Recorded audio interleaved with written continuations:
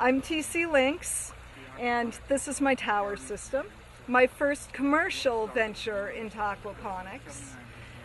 Here we have Nate's Zip Grow towers, and above we have the rain saucers, rainwater collection. And this system is finally able to get a pH down into a good growing range because my well water is high.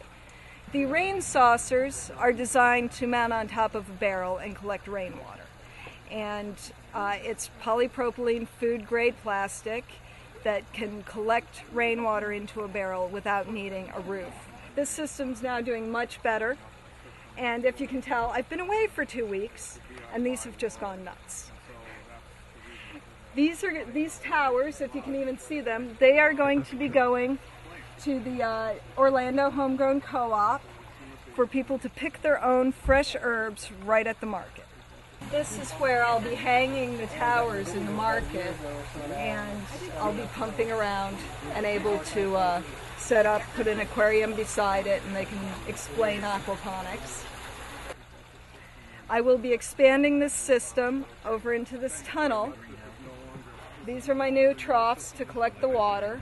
I'll move the vines off of here as it gets cooler, and we will be able to expand into real commercial production. This, however, is a loofah. These, when they get big and they dry out, we peel them, we wash them in water, and hanging over there we have some examples of loofah bath sponges. How do you harvest a loofah? It's light, it's turned brown. Ooh, that's not a pretty one.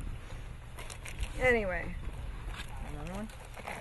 Slide your finger up it. Oh, half of it's pretty enough. And then you wash it.